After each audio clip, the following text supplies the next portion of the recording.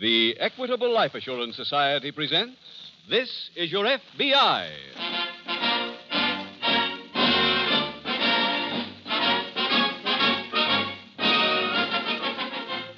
This is Your FBI, the official broadcast from the files of the Federal Bureau of Investigation.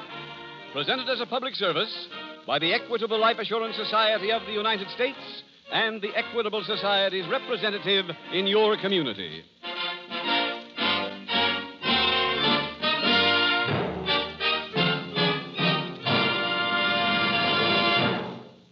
The Equitable Life Assurance Society is a great mutual institution organized to serve America. Therefore, one of the Equitable Society's major objectives is to make all possible contributions to the welfare and stability of American business, on which so many of the Equitable Society's nearly 4 million members depend. Tonight's middle commercial is addressed to people who personally own some part of the business enterprise in which they are employed. For such owners, this commercial, due in about 14 minutes, will have information from the Equitable Life Assurance Society of the United States.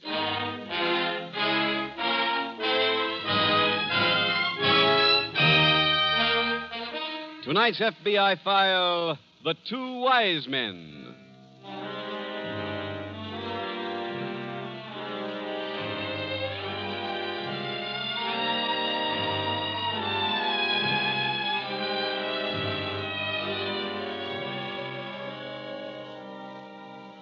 In the past 6 months, there have been almost 380,000 fingerprint arrest records added to the files of the Federal Bureau of Investigation. An addition which brings the number of such fingerprint records to the staggering total of 7.5 million. That figure, 7.5 million, can be said quickly, can be rolled off the tongue and forgotten just as quickly. But your FBI asks you to stop for a moment and to realize what that figure represents. These cards represent 7.5 million people who have been arrested in the United States. Since we have slightly more than 140 million people in the country, it means that 1 out of every 18 among us has an arrest record. Your FBI implores you to do everything that you can to help fight the crime wave, lest the next survey show that the figure has risen beyond its present high record, and we find ourselves literally engulfed in every type of crime, from larceny to murder.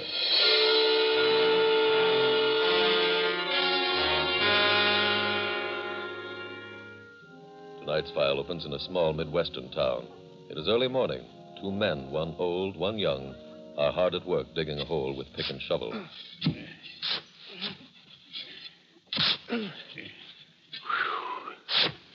What's the matter, Billy boy? Hey, this is kind of rugged. For a young fella like you? Why, your Uncle Andy and me do this kind of work all the time. Yeah, I know. Come on, boy, get to digging. I wish Uncle Andy was here now. What?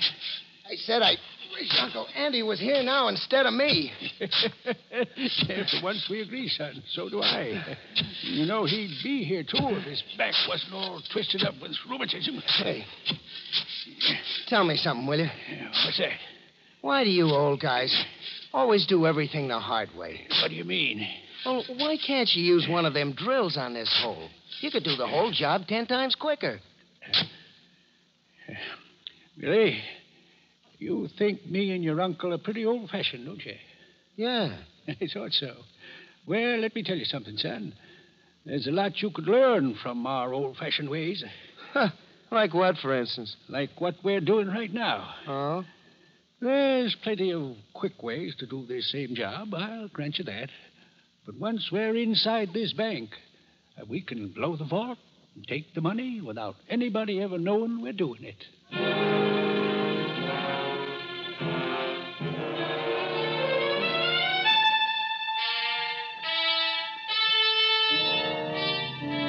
The next day, FBI Special Agent Jim Taylor picks up Agent Carl Perry in front of the railroad station. Yo, Carl. Oh, Carl, over here. Oh, hello, Jim. Hi. Come on, hop in. Oh, thanks. Good. Good to see you.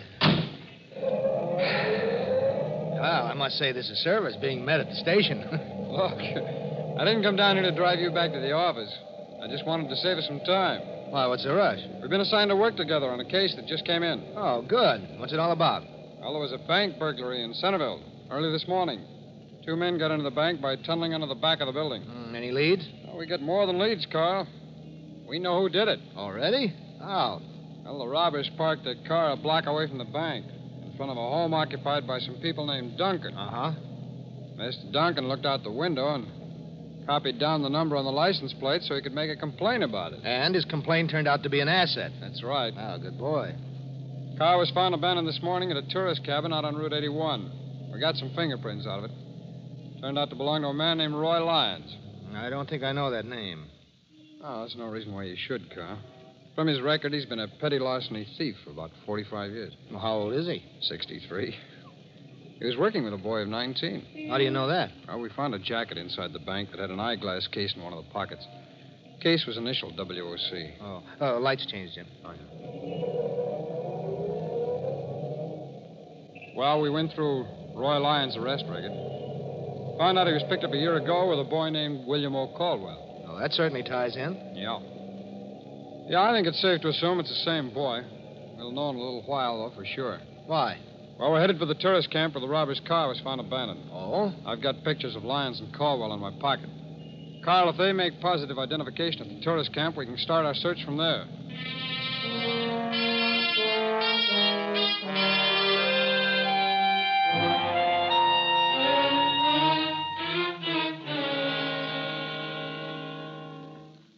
Andy, Yes, Roy? care for a little more cocoa? Oh, not right now, thanks. Oh, my back. Rheumatism's really acting up, huh? Yes, I wish my nephew'd get back with that mustard plaster. You all done counting the money? Uh-huh. How much? $1,237.50. Not a bad night's work. Too bad you couldn't have been with us. Well, I wasn't exactly idle. What do you mean, Andy? I wrote some letters. What kind of letters? Do you remember that sucker list I had in the trunk? Which one? Men over 60. Oh, sure. That's the one we never knew how to use. I figured a way to put it to work. Well, good boy, Andy. How'd you do it?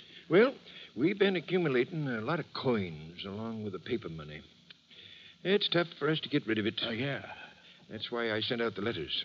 We're starting a club. What kind of a club? One of them old age clubs. Oh, I'll be president. good. You be treasurer. Fine. What's the aims of the club? We're charging $1 to join and $0.25 a week dues. That way, nobody will be suspicious if we get a couple of $100 in silver. Well, that's a real idea, Andy. Well, I'm glad that... Oh, darn that back. Can I get you something? Oh, no. Oh, where's Billy with the plaster? I told him to hurry. Andy, I'm afraid that boy does just as he pleases. How was he on the job last night? Kind of fresh. I don't like to say this, Andy, but he's getting a little too big for his britches. How do you mean? He's been flashing money around, being a big shot. That could get us in trouble. It sure could. Oh, I'll have a talk with the boy as soon as he gets here. Let me have some of that cocoa.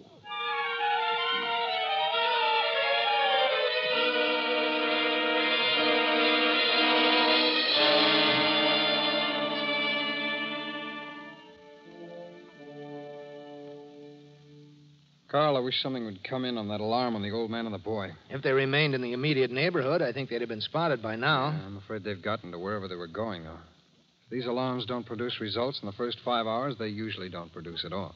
Jim, if we could only get some kind of a lead that would tell us which way they headed when they left the tourist cabin. Yeah. Well, I think we're going to have to let this one go for a little while. You mean just quit on it? No, not exactly. While you were calling police headquarters, I went in to talk to the SAC. About what? About attacking this problem from an entirely new angle. What's that? Well, there was a bank burglary about 10 days ago over at Midland Falls. The same method of entering the bank was used in both cases. I didn't know that. Well, the bank at Midland Falls was not covered by the Federal Deposit Insurance Corporation. That's why we haven't been in on it up to now. Oh, I see. I think the same pair probably robbed both banks. That's a safe speculation, Jim. Well, the SAC has given us permission to work on the Midland Falls burglary because, well, solving that one would automatically solve the other case for us, too. Well, what do we do first, Jim? Well, Midland Falls is only about 65 miles from here. Let's drive up there first thing in the morning.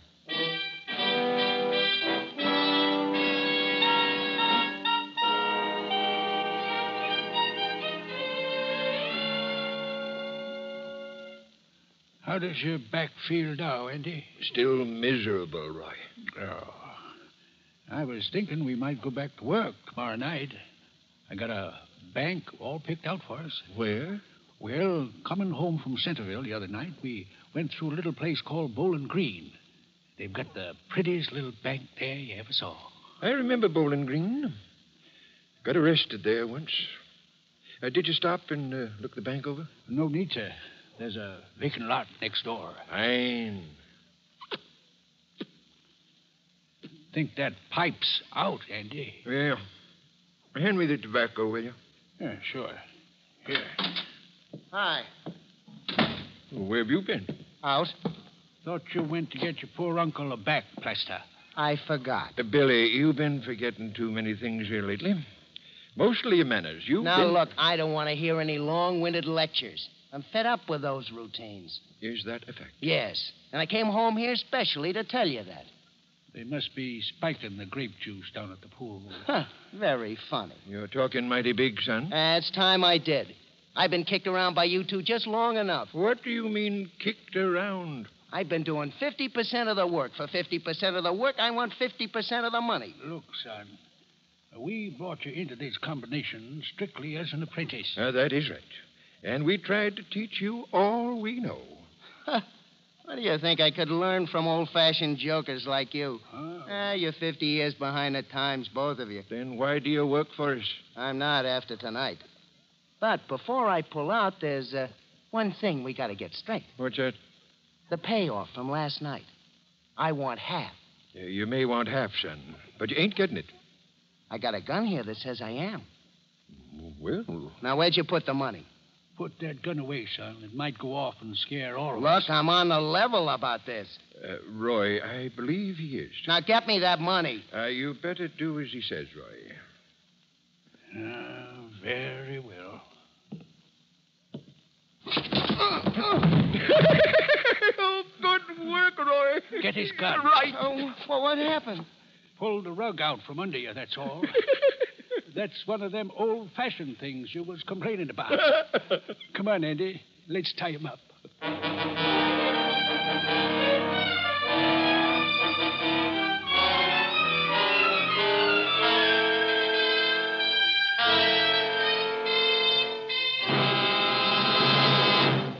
We will return to tonight's exciting case from the official files of your FBI in just a minute.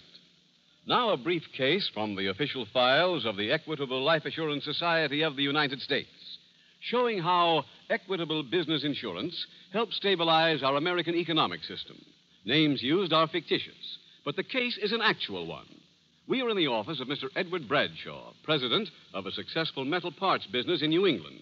Harry Summers, our executive vice president, takes complete charge of personnel, purchasing, and manufacturing. George Gibbon is our sales manager. He knows all our customers. He brings in the business. Sound like two pretty valuable men to me. Yes, they certainly are. If we lost either one, it would take months to replace him. And that's what used to keep me lying awake at night, trying to figure out what I'd do if either one of them should die. Well, you don't look like a worried man to me now, Mr. Bradshaw. I'm not. I got the answer from an Equitable Society business insurance specialist.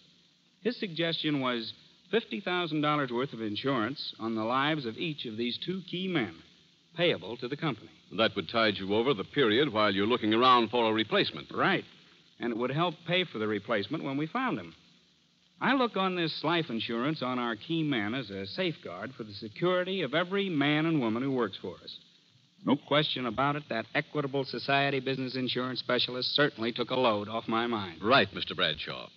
And now let me extend an invitation from the Equitable Society to the businessmen in this radio audience. An Equitable Society business insurance specialist will be glad to sit down with you and your associates. He's fully qualified by experience and training to work out a plan that's sound in every detail and tailor-made for your business. Have your secretary call the nearest Equitable office and ask for the manager, or dictate a brief note to the home office of the Equitable Society in New York City. That's EQUITABLE. The Equitable Life Assurance Society of the United States.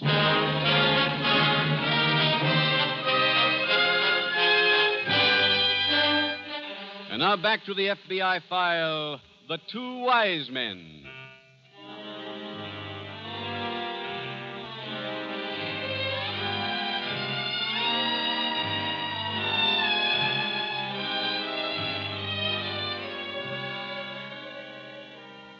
The attitude of the young man in tonight's case from the files of your FBI is too widespread to require any explanation.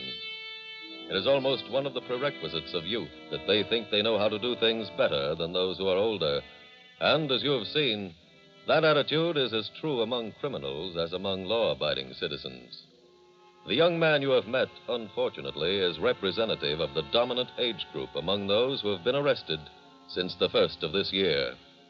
According to the FBI survey mentioned earlier in this program, the highest frequency of arrests occurred in the 21, 22, 23, and 19-year-old groups in that order. The age group 50 and over, represented tonight by the two old men, was not far behind in this newest survey. Between them, those age groups combined to produce a total of approximately one-third of all recorded arrests. Many of the youngsters, those in the 19 to 23 bracket, are yesterday's juvenile delinquents. The boys of that age group are still young enough to be saved. Indeed, they must be saved. For if society should fail them entirely, they will soon cease to be yesterday's juvenile delinquents. Instead, they will be tomorrow's hardened criminals.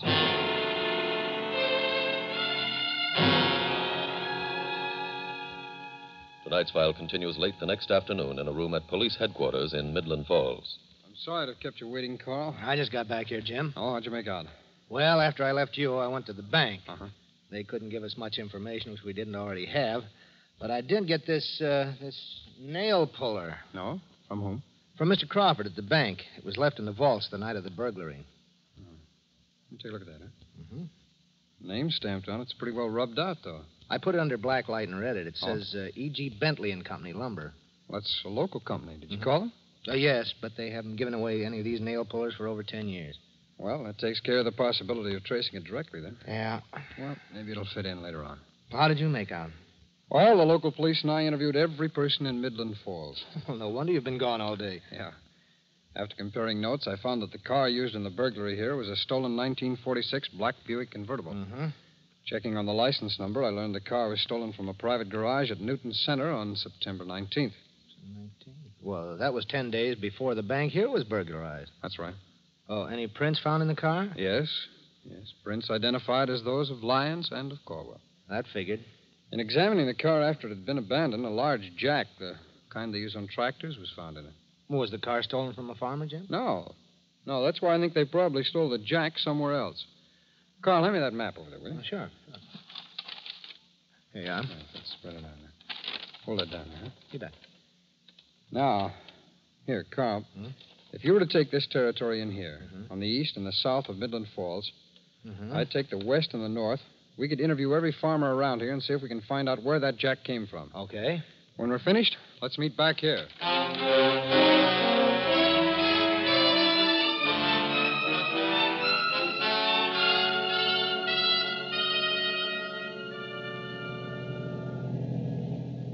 You know something, Roy? What? Maybe we should have stayed home and answered our mail. We'd have made more money that way.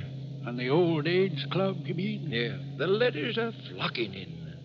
What did you dangle at those fellas to make it sound so good? I told them we'd ask the government for $1 a week for every year they've been alive. That means I'd get $63 a week. That's right.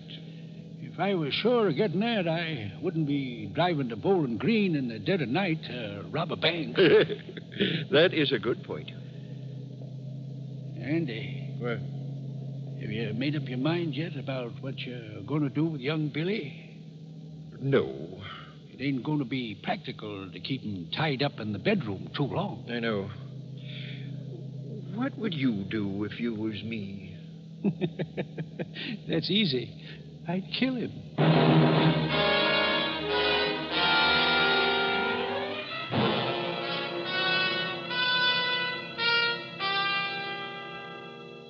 Carl, I came up lucky. I found the farm where the jack was stolen from. Oh, good. He said that an old man and a young boy in a 1946 black Buick convertible stopped at his farm on September 29th. Well, wasn't that the day of the burglary here? That's right. He said they came to his farm and wanted to borrow a jack so they could change a tire. Was he sure that it was Lyons and Caldwell? Yes, he positively identified both pictures. Oh, they also stole that nail puller from his tool chest. Well, we've certainly got enough evidence now. Yeah, but that hasn't stopped them. They committed another burglary last night on a federally insured bank. What? Yeah, they employed their same modus operandi on a bank in Bowling Green. Oh, they didn't waste much time. Yeah, I know. That's one of the reasons we'd better catch them in a hurry. Carl, let's see where we stand, huh? Take a look at the map. Okay. Now, over here, approximately 55 miles from Midland Falls, is Newton Center. That's right. The car that was used to burglarize the bank in Midland Falls on September 29th was stolen from Newton Center 10 days earlier on September 19th. Uh-huh. Now, this farm where the jack and the nail puller was stolen is here. That's about 6 miles due west of Midland Falls. Uh-huh. Now, that means two things, Carl. First, Lyons and Caldwell came into Midland Falls from the west. They were at this farm on the day of the big burglary. How? Correct? Yeah. Okay. Now, from Newton Center to this farm is approximately 49 miles. That's right. Now, if they were fleeing from Newton Center after stealing the car, they certainly would have covered more distance than 49 miles in 10 days. I'll buy that. Well, then, Carl, I think we can assume that during the period between the stealing of the car and the burglarizing of the Midland Falls Bank, they live somewhere in between. Oh, Jim, it'll be a big job checking every house in that 50-mile stretch. Yeah, I know that, Carl, but if they stopped at the farm to fix a flat, they might very well have had some other trouble with that tire. Maybe. I think what we ought to do now is start checking every gas station between that farm and Newton Center.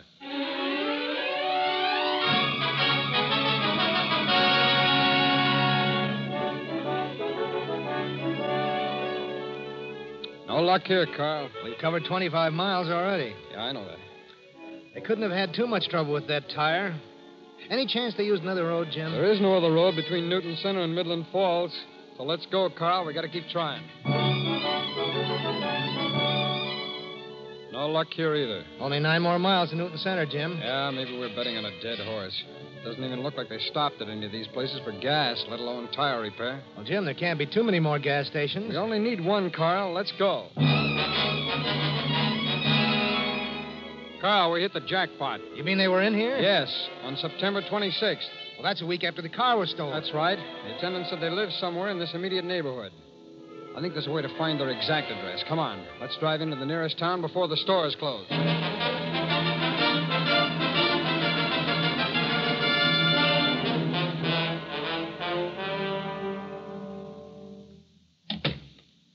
Who's that?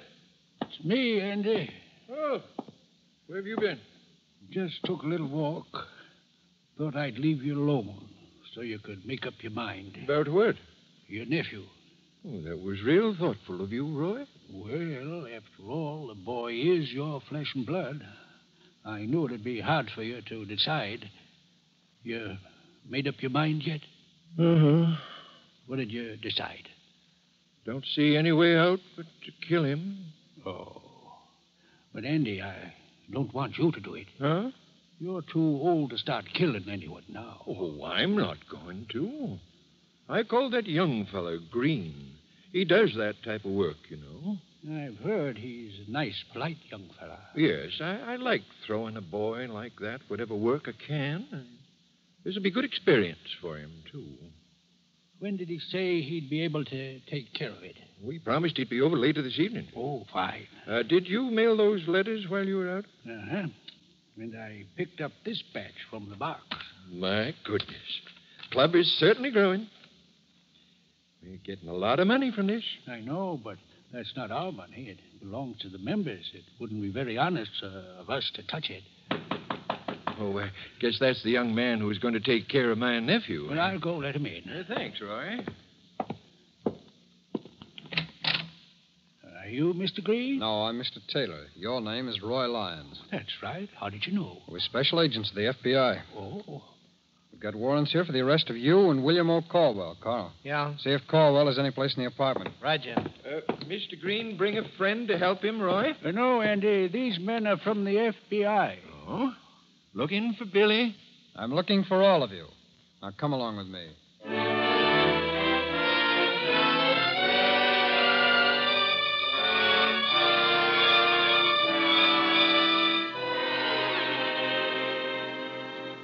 Andy Spencer received a 50-year sentence for bank burglary, and Roy Lyons and Bill Caldwell received 25 years each.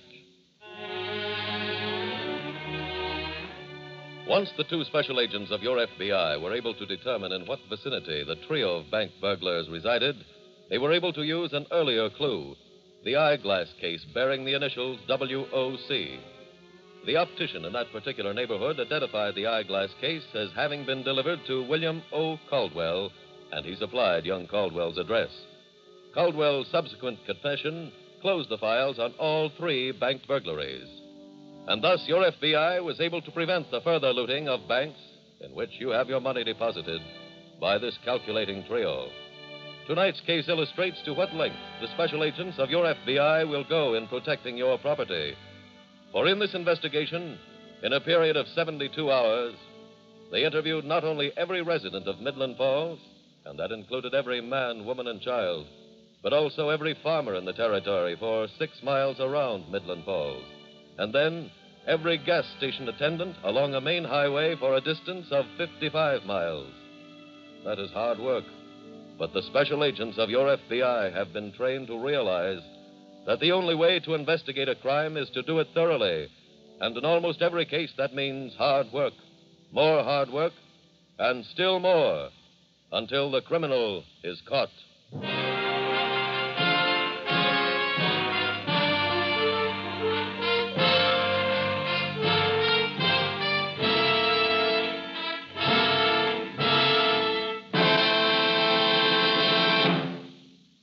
In just a moment, we will tell you about next week's exciting case from the files of your FBI. Now, one last word about business insurance. The reason why the Equitable Society emphasizes this type of insurance is very simple. The brains and experience responsible for the success of a business enterprise have a cash value and should therefore be protected by insurance like any other valuable asset. Equitable Society representatives have worked out plans for all types of business, from progressive corner stores and successful law partnerships to large organizations with thousands on their payrolls. Plan now to enlist the invaluable help that is yours for the asking from a trained business insurance specialist of the Equitable Life Assurance Society of the United States.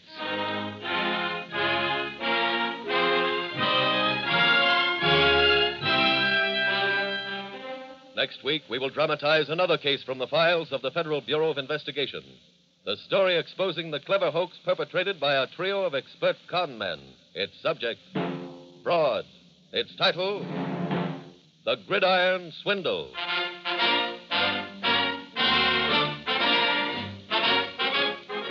The incidents used in tonight's Equitable Life Assurance Society's broadcast are adapted from the files of the Federal Bureau of Investigation. However, all names used are fictitious, and any similarity thereof to the names of persons living or dead is accidental. Tonight, the music was composed and conducted by Frederick Steiner. The author was Jerry D. Lewis. Your narrator was William Woodson, and Special Agent Taylor was played by Stacey Harris. This Is Your FBI is a Jerry Devine production. This is Larry Keating speaking for the Equitable Life Assurance Society of the United States and the Equitable Society's representative in your community, and inviting you to tune in again next week at this same time when the Equitable Life Assurance Society will bring you another thrilling story from the files of the Federal Bureau of Investigation, The Gridiron Swindle, on This Is Your FBI. This is ABC, the American Broadcasting Company.